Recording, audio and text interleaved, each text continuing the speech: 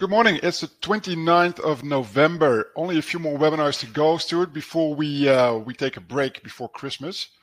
And today we've got two topics. One is on one of the ASX's most followed chip stocks. But let's start off, Stuart, and this is a topic that is close to my heart because I'm from Amsterdam. Let's kick it off with Cannabis 4.0. So, medicinal, Mark. Medicinal cannabis. I know. Let's go straight to BrainChip then. Yeah, so I've just been doing a webinar with some friends of ours over in New Zealand. Those of you who follow our sister company Pitt Street Research will know that we were commissioned by Canasouth, NZX CBD, to write some research on them a little while ago, and I just appeared on a webinar that they did for the benefit of their investor group. I'm pretty sure that they'll make that available, so you can see some of my comments on Canasouth as well as the industry generally. But that's prompted me to revisit cannabis as an investment proposition related to ASX. So let's talk about what's going on in the cannabis space. That chart there is the New Cannabis Ventures Global Cannabis Stock Index. So New Cannabis Ventures has been tracking the cannabis sector for the best part of 2 decades. And they've constructed this index from various publicly traded cannabis companies. I've talked about this in some of our previous research. Cannabis is a boom or bust industry. When it booms hard. When it busts hard. There have been 4 booms over the last decade. The biggest was 2013 when Canada formalized the regulatory environment for medicinal cannabis, and Canadian stocks led the charge in terms of creating this new industry globally. There have been subsequent booms in 2016, 2020 during COVID. And I'm predicting that Cannabis 4.0 is coming up, but it's going to have to overcome the bear market that's been in since about 2021. There's the index over the last 12 months, and it's pretty much halved between the start of the year at 14 points and in late August, it got to about 7 points. The little spike you can see on the right-hand side of the screen was some short covering when the chatter was in the American scene that the Department of Justice would consider, or a drug enforcement agency would consider downgrading cannabis as part of this general trend towards making it easier for patients to access the legitimate stuff. Those gains have been given away. So it's fair to say my thinking is that cannabis is base building at the moment. 24, it's got a decent chance of being in a good year because it's been a few years since the last boom. Interest rates are peaking out and are likely to decline. And some winners are coming through in terms of profitable and rapidly growing companies benefiting from a riser user base. We're seeing that around the world, US, Canada, and now we're starting to see it here in Australia. Actually, Stuart, there was an article in the AFR this morning on, I think, Cannatrack, a company that we know quite well, right? Absolutely.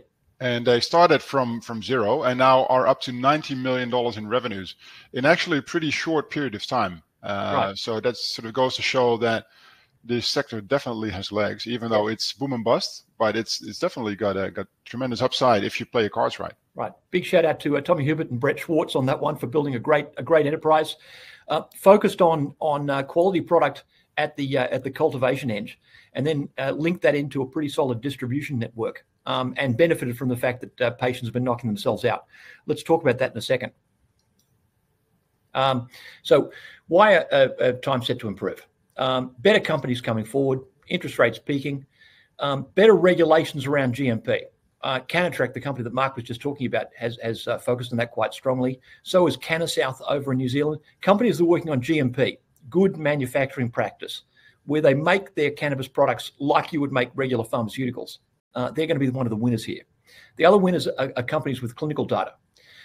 It no longer cuts it just to say that cannabis makes a great painkiller. What you want to know is that cannabis might act against sleep disorders, for example, or autism spectrum disorders, or Parkinson's, or name the disease condition. Cannabis is a pretty useful molecule, particularly the CBD fractions you can get out of the cannabis plant. Although don't write off the THC at the right quantities. The point is, double-blind placebo-controlled trials. We want to know what kind of product this is, how good the product is there a safety profile? Ultimately, whether the regulatory agencies will approve the product like they approve a regular pharmaceutical. All these characteristics that we look for in regular pharmaceuticals will be part of Cannabis 4.0, and I think that boom is coming. Companies to watch. I've asked Brett Schwartz a few times whether Canatrek will ever go public, and basically they're doing pretty well privately. So I'm not sure if we'll see Canatrek as a public company, but there's a whole bunch of listed companies in the cannabis space, and I've listed a few of those here. Let me draw your attention to two, which I think are important. One is ECS Botanics. ECS started out as a mainly focused on hemp, with a number of growers in Tasmania. Hemp's more a nutritional product than a pharmaceutical. They pivoted into cannabis with the acquisition of Murray Meds several years ago. And now Namari Shuri and her colleagues are moving this company forward. They're at cash break even now and growing quite strongly. So I think this is one of the leaders of that 4.0 movement that we're talking about. The other one is Elixinol Wellness. Mark and I were at a conference in Melbourne just recently with small caps presenting, and Ron Dufusy of Elixinol was braving the lectern to talk about his story. He's just locked down a merger with a sustainable nutrition company. He inherited a number of long-standing brands in that cannabis and hemp space, and is now I think right-sized this company and taking it forward. So we'll do a bit more work on that company in future webinars. But they're two examples of a number of companies that are beginning to make their way out of the valley of death and to grow on the other side. But there are others, and you can check out some of them here. Now, this chart is interesting. This is the chart of Cannasouth on NZX. Hasn't been a great couple of years for Cannasouth. Middle of 2023, they completed a merger with a competitor called Igalis. So this is now a fully integrated cannabis company based in New Zealand, probably the dominant player in that market, with a growing suite of products, new generation products coming through, links up to the various distribution channels in New Zealand, ready to start selling in Australia and globally. The chart looks terrible, it's fair to say, and I hope Cannasouth doesn't mind me saying that. But that's purely from a sentiment perspective. Business at this company has never been better, but this is symptomatic of the kind of bear market we've been going through for cannabis now since 2021. So, Stu, just looking at catalysts for the turnaround, what would you say are the top three catalysts for the sector to come back or go back to where it was a few times before? Well, I think we've just seen a good one for Cannasouth. The company's actually given some revenue guidance about how much they expect to make in 2024. They're talking 6 to 10 million at the revenue line, and the potential to get towards cash break even in late 24. So the willingness of companies to give guidance is always a good catalyst, and that's here. The second one is, I think, a re-rating of some of the Canadian and US cannabis stocks as well. So keep an eye on that index we were talking about there. If that starts to move, then Cannasouth can move with it. So let's talk about why investors should put this one on their radar screen. It's got a decent size. It's 57 million market cap on NZX alone. It's contemplating a dual listing on ASX for next year. The important thing is fully integrated. They actually grow the product in a number of cultivation facilities in New Zealand, and then process it at a plant they've got at Hamilton on the North Island. Strong NZX regulations that were put in place by the Ardern government, governing how you can act as a medicinal cannabis company in New Zealand and how products can get approved. New Zealand market has traditionally been an import market where product would come from abroad, but those importers now have to comply with GMP, just like Cannasouth does. Growing patient numbers. Australia and New Zealand, I've been astounded by the number of new patients coming on the market in terms of being able to access cannabis medicines.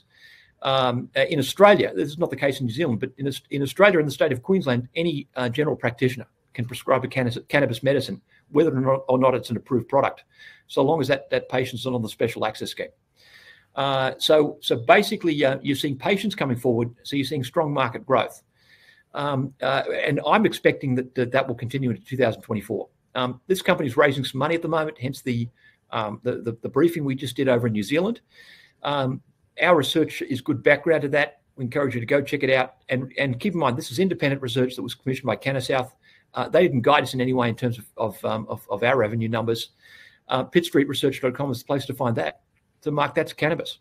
Good stuff. Yeah, quick question, Stu. Not all pot stocks were created equal, right? If you look at Cannatrak going from 0 to 90 million in revenues, that's a massive achievement. statement.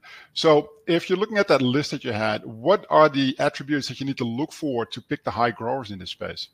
You need links. No pun intended, by the way. Right. You need links into a good distribution network. So clinicians that are regularly willing to prescribe your product, often that comes via telehealth. So look for companies that have worked hard on the distribution, and equally look hard for companies that are developing their own clinical data, proving that their product is useful in whatever disease indications you look at. Once you're comfortable with both those things, and there's a pathway towards revenue and ultimately profitability, then do the rest of your homework from there. All right, sounds good. Yeah, and there's loads of stocks listed on the ASX, so that's a very interesting space. And let's hope 2024 has got some high times in store for these companies. Sorry, so I just can't. I'm getting hungry. The munchies just talking about this sector. I got to tell you. Definitely. All right, so something completely different. BrainChip. We won't make it a very long presentation. We've talked about BrainChip for a number of times now. We've talked about. What's this about green shoots here, Mark? Yeah. Well, it should be brown shoots if you compare it to your other sector, right? They start out green and then turn brown. Anyway, we're digressing here.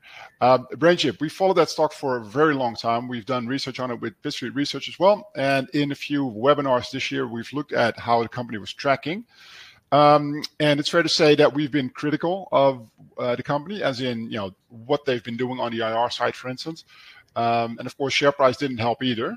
So let's have a quick look at the share price in particular, and there's some fundamental developments as well that I think are sort of pointing towards these better times through and these green shoots. I think hopefully if they can manage it, these green shoots should lead to something much more interesting next year and the year after. So let's have a quick look.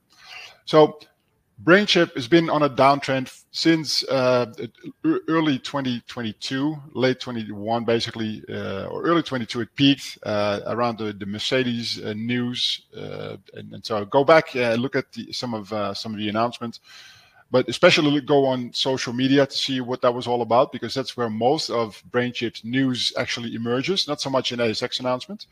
And I think they're looking at that now actually to see if they can do a bit more on ASX announcements in that respect. But it's been on a downtrend since then, and technically it still is on a downtrend, especially if you look at the moving averages. It's still not out of the woods yet, but and then of course, the reasons are well documented, like interest rate hikes that have affected tech companies, small caps in particular. So overall market sentiment has been pretty bad. And I think one of the key things as well has been the lack of commercial announcements. Obviously, any small cap company with limited to no revenues needs announcements, or at least commercial announcements to make that turn into profitability at some stage. And that means lack of commercial announcements. They're still burning cash, right? So that's all that combined has led to where we are today. But if you look at the right side of that chart, there's some things happening there. So let's have a closer look at that. If you look at the right side of the chart here, what you can see there is a double bottom. The first bottom is 15 cents, the other one just slightly higher. But double bottoms are usually, or can be, an indication of things turning around. And then we also see higher highs in the chart and higher lows, right? So you see the spike in November was higher than the one in October, and the bottom that we saw just recently was higher than the previous ones. And yesterday, actually, that's the final bar in this chart. We had another spike up, and who knows where that goes in the coming days. Ideally, it closes higher than the previous green bar that you see in that chart on the right there. So basically, what you need is higher highs, higher lows to get out of this slump. But word of warning, a bit of caution here. If you look at that oval on the left there, we've seen a similar pattern not too long ago. So it doesn't always mean that you're out of the woods, right? It needs to be supported by the fundamentals, and overall market sentiment should improve as well here. So it's an early indication, but it doesn't mean we're out of the woods just yet. But if we see interest rates come down in the US, that will definitely help next year. And the consensus is that interest rates will go down in the US. Also, from a fundamental point of view, a company has announced a little while ago, or back in March, I think it was, the second generation Akida platform. But that wasn't available until I think October. So only since October have prospects and customers been able to sort of play around with that and do development work with that.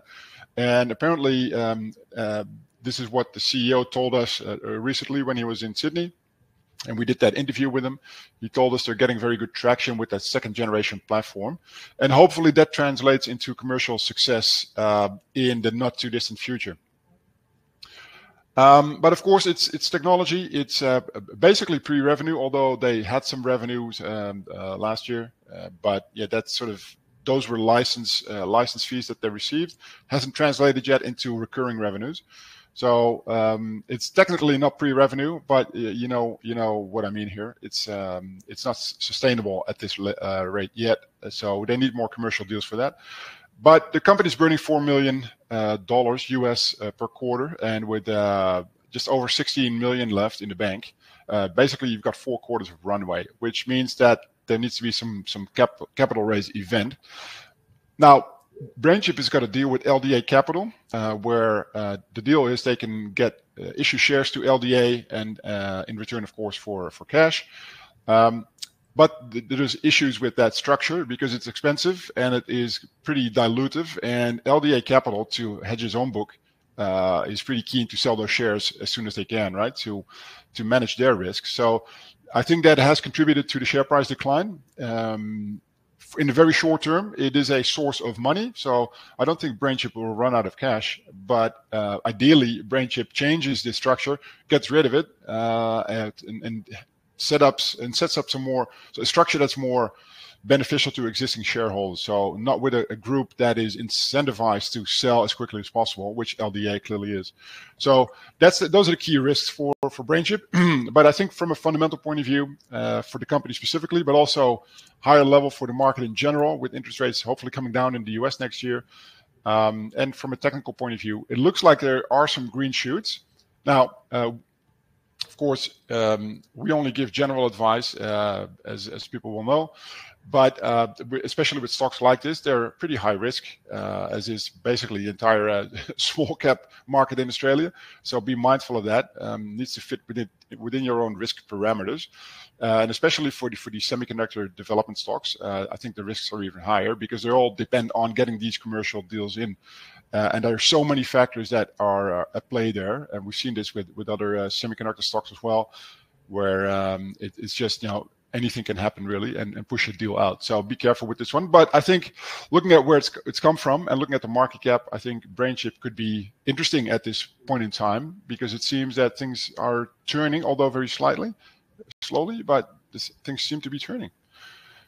So, Stuart, that was it for today. So we had weed and we had semiconductors. Anything that you'd like to add in this still risky market?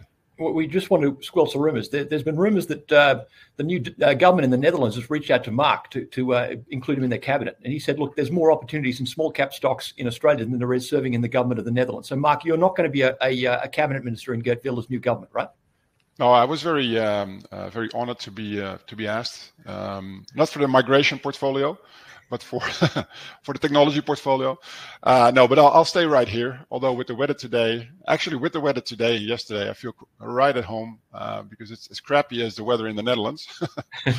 So, but I'll stay right here. I'll just wait for you, Stuart, to when you win the elections in Australia and set up your Liberal government. I'll come by for a cabinet post at that time. All right. So, yeah, stay bullish, everyone. Let's talk next week.